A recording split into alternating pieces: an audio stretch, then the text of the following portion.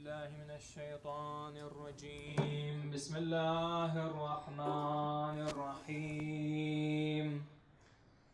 اللهم كن لوليك الحجة بن الحسن صلواتك عليه وعلى آبائه في هذه الساعة وفي كل ساعة وليا وحافظا وقائدا وناصرا ودليلا وعينا حتى تسكنه أرضك طوعا وتمتعه فيها طويلا.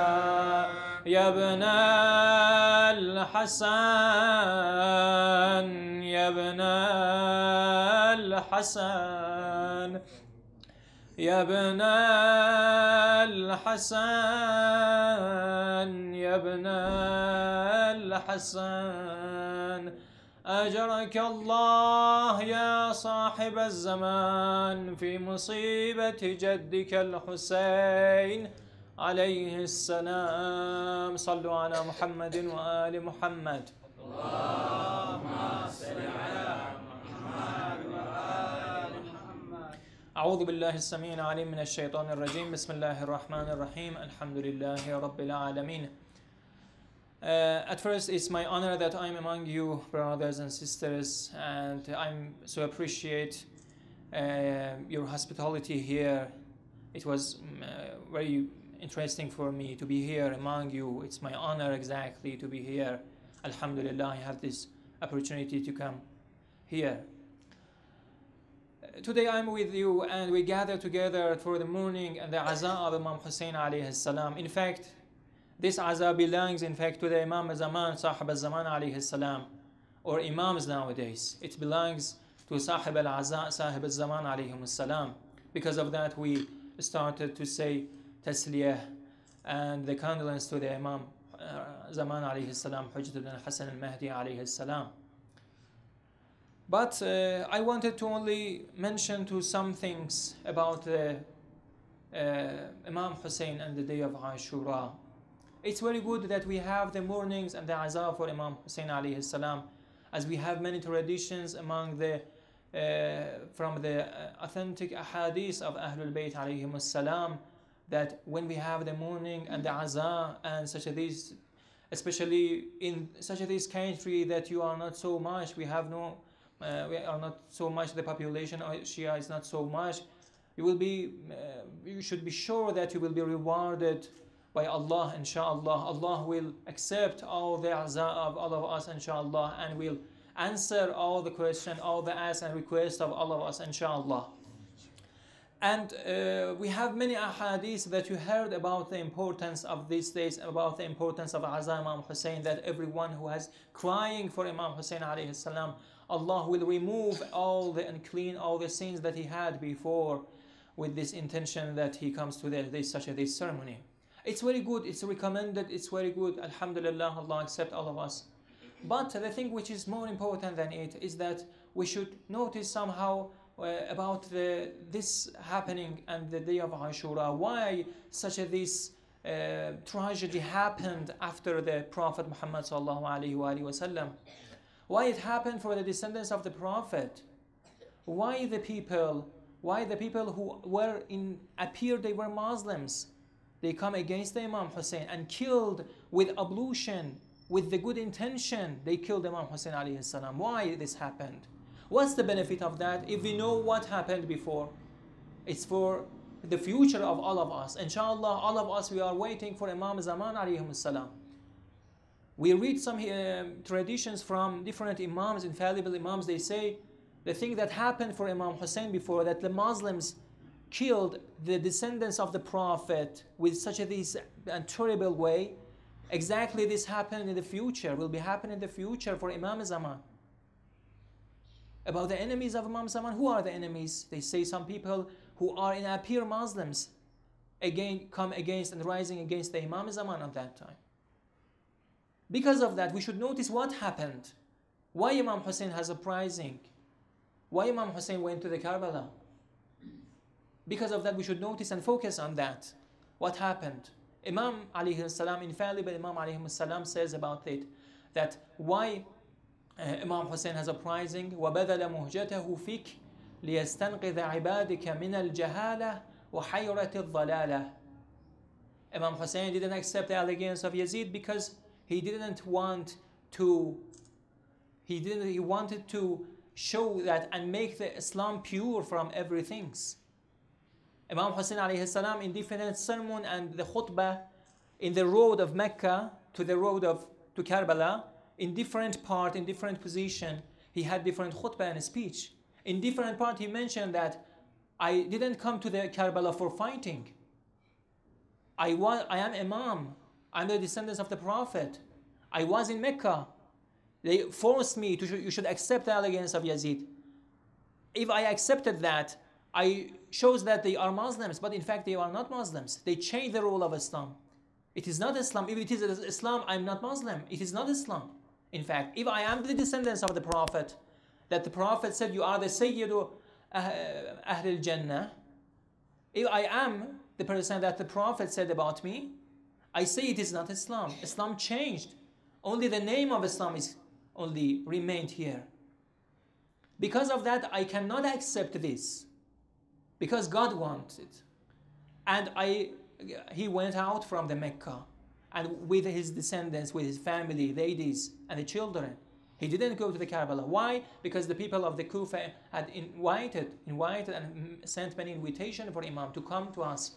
And you should be as a governor for all of us. He went to the Kufa. But after that, they circled Imam and forced Imam to go to the Karbala and sacrifice the martyr there. But Imam wanted to show and help the people to increase our knowledge, increase our ma'rifah. It is the thing which is very important that Imam Hussein mentioned so much. You should understand the pure and know and believe. We should believe to the Islam which is pure Islam. The thing that they exactly free of any error or mistakes. It is the thing that the Prophet Muhammad ﷺ mentioned before. And when after some years the people asked why the tragedy of the Karbala happened, they say Imam alayhi salam mentioned, Imam Ja'far al-Sadiq alayhi salam mentioned, because the people, they didn't follow the order of the Prophet Muhammad ﷺ. That he mentioned, I'm leaving you two precious things. The two shall never separate from each other until they come to me by the pool of paradise. These are the book of Allah and my progeny, Ahlul Bayt. The two shall never, the Prophet Muhammad. Who is the Prophet Muhammad? The Prophet Muhammad is someone, don't forget that Allah Almighty says in the Holy Quran, if we want, you know who is the Prophet Muhammad. The Prophet Muhammad is the person that Allah Almighty says, وَمَا يَنْطَقُ عَنِ الْهَوَىٰ إِنْ هُوَ إِلَّا وَحْيٌ يُوحَىٰ. Everything that the Prophet says, it is revelation revealed by Quran, revealed by Allah. Everything. إِنْ هُوَ إِلَّا وَحْيٌ يُوحَىٰ. Allah Almighty doesn't say, إِنْ هُوَ مِثْلُ وَحْيٍ. Exactly, it is itself, it is revelation. It is the meaning of infallibility. The Prophet should be infallible, free of error or mistakes, because they want to guide the people. They want to instruct the people on behalf of Allah, by the order of Allah. Because of that, the Prophet said, after me, because هُنَّ أُمُّ الْكِتَابُ وَأُخَرُ مُتَشَابِهَاتٍ. We have some verses in the Holy Quran which is so clear. But we have some other verses, if you don't have the interpretation of the infallible Imams, the person who has the knowledge which is given by God, this book revealed by Allah, who should explain it? Some people maybe they say that this book revealed, but it doesn't need to any explanation, interpretation. How can we say that when the children goes to the first class, how we can say it is simple book, you can learn it, you don't need to any teacher? Such as this book which is revealed by Allah Almighty. He says that in the Holy Quran, we revealed the Holy Quran لِتُبَيِّنَ لِلنَّاسِ مَا نُزِّلَ إِلَيْهِمْ. Why Allah Almighty says that the Prophet should make it clear for everyone? If it was simple, Allah Almighty says that give it to the people and recite it for the people recite it and understand it everything. But Allah Almighty says that هن أم الكتاب وأخر متشابهات فأما الذين في قلوبهم زيغ فيتبعون ما تشابه منه ابتغاء الفتنة وابتغاء تأويله وما يعلم تأويله إلا الله والراسخون في العلم. It is a thing that happened after the Prophet Muhammad sallallahu alaihi wasallam. That the Prophet Muhammad said to all the people, if you wanna don't go astray, you don't like to be misguided, it's so logically you should follow the people who has the knowledge which is revealed by God. Their knowledge is connected to the knowledge of God. Allah gives them this knowledge and they can interpret and make it clear for all of us. Because of that, nowadays, what should we do? We have, alhamdulillah, the azah for Imam Hussein. We have such a ceremony for Imam Hussein. It's very good. But after that, we should know and understand exactly, like the people, we should not be like the people of Imam Hussein. Their name was Muslim. They prayed, they had everything, but they didn't follow the Imam Zaman. Or their Imam Zaman was Imam Hussein, but they didn't follow the Imam Zaman. What should we do nowadays for Imam Zaman now? Exactly what Imam Zaman wants from all of us. If he's now alive here, he's alive among us. When he reappeared, what he wants from all of us? It's the thing that the Prophet Muhammad also wants from all of us. That the Prophet Muhammad sallallahu alaihi wasallam says, فَلْيُبَلِّغَ الْحَاضِرُ الْغَائِبُ وَالْوَالِدُ الْوَلَدْ إِلَى يَوْمِ الْقِيَامَةِ. It's the thing that when we read different ahadith, they say that if you do everything, every prayer, and you have ma'rifah, you increase your ma'rifah, you will be more rewarded. What's the meaning of ma'rifah? Why having the knowledge is very important? Why? Because if you have knowledge, if you know everything clear, you will not be misguided by the shubha, by different things, by different problems, by different things that happened, especially in the Akhir zaman. That many things happened. That many people will be misguided. Because of that, we should be make sure about our beliefs, about everything that we have. We should be up to date about everything.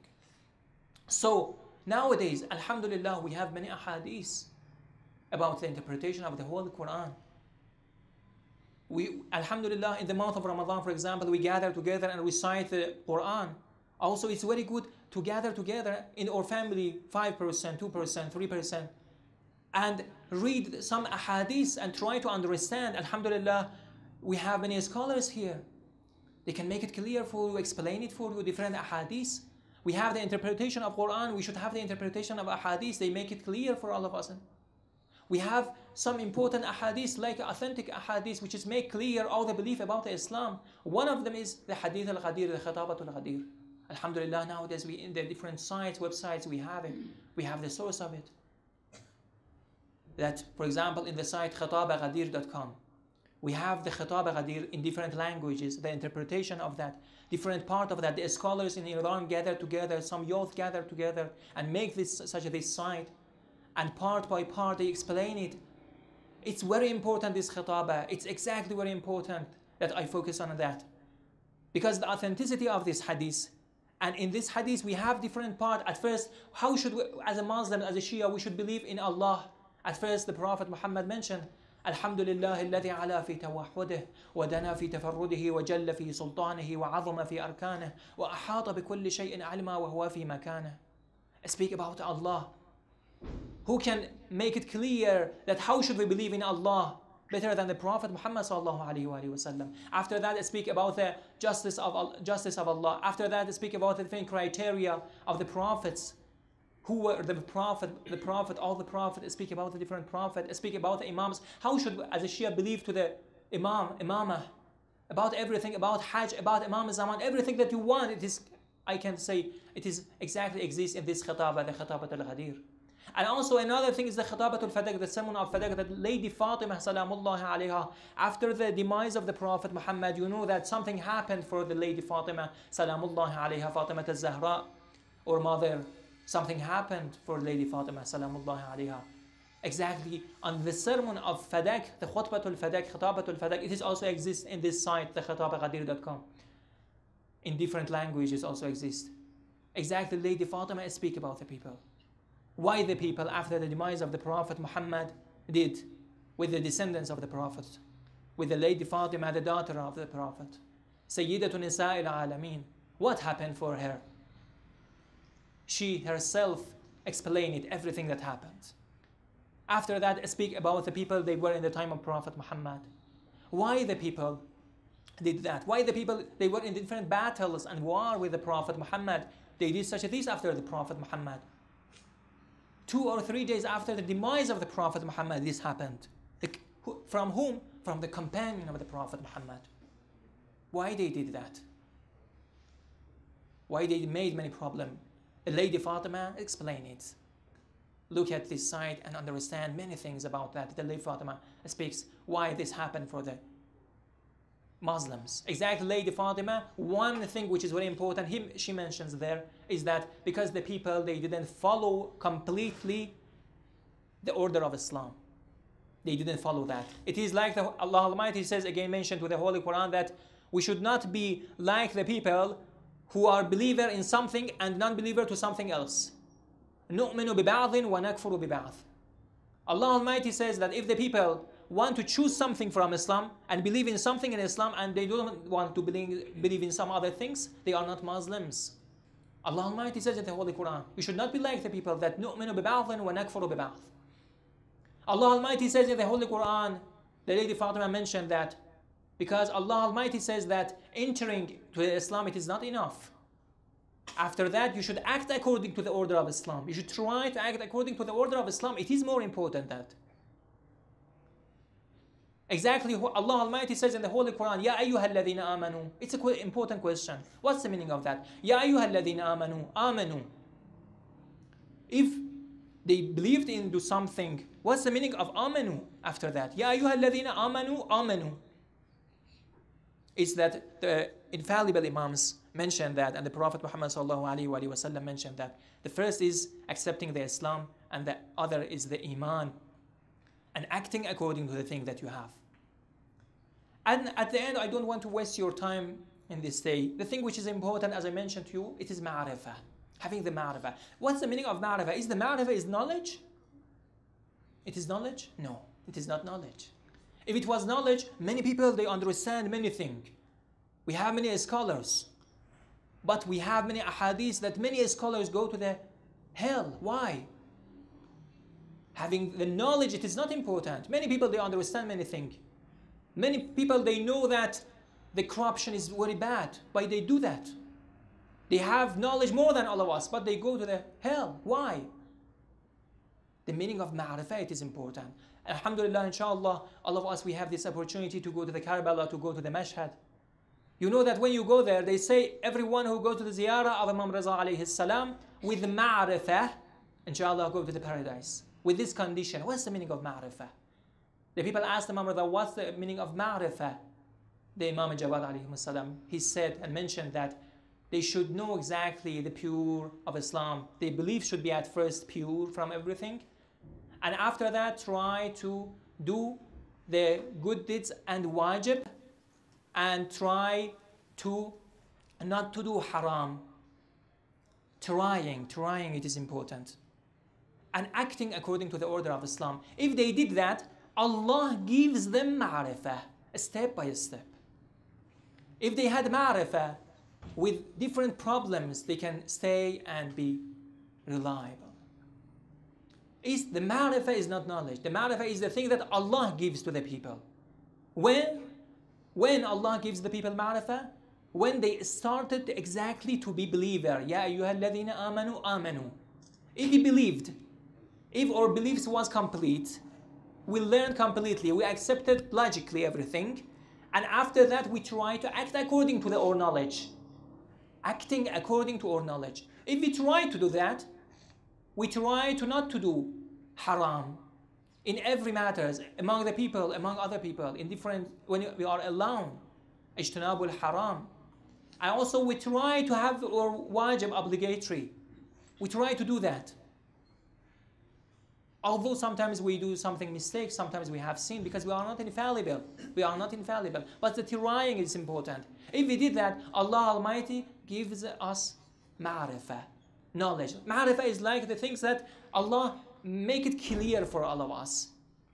Makes us some windows open to make us our beliefs strong and strong and strong.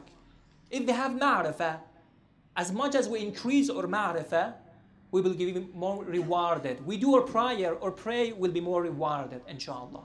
It is the thing that I wanted only to mention, as we have in our hadith, that inshallah, all of us pray to Allah, give us ma'rifah, inshallah. That Imam Sadiq alayhi salam also mentioned, if you try to like to, you cannot be like us, because we are infallible, Imam alayhi salam mentioned. But you try to do that, inshallah, you will be under the shafa'ah, all of us. We will give you shafa'ah in the day of resurrection, inshallah. And at the end, in such this time, important time, again, I want to ask you to pray for all of the people before yourself. All of us, we have, especially in such these states, we have many requests, we have many du'as, we have many difficulties in our life, about many things that in our life that we have. But at first, pray for Imam Zamanina, and after that, pray for all the people, they are needy people around the world. Nowadays, especially in Syria, in Iraq, in Yemen, in all parts of the world, we have many people, they are needy people, they have many problems about their life, about the problem that they have. Have dua and request Allah, inshallah, Allah solve all the problems of the Muslims around the world, inshallah, and give us more reward, and the reward of heaven, inshallah, for all of us. Thank you, brothers and sisters, for your attention. Assalamu alaikum wa rahmatullahi wa barakatuh.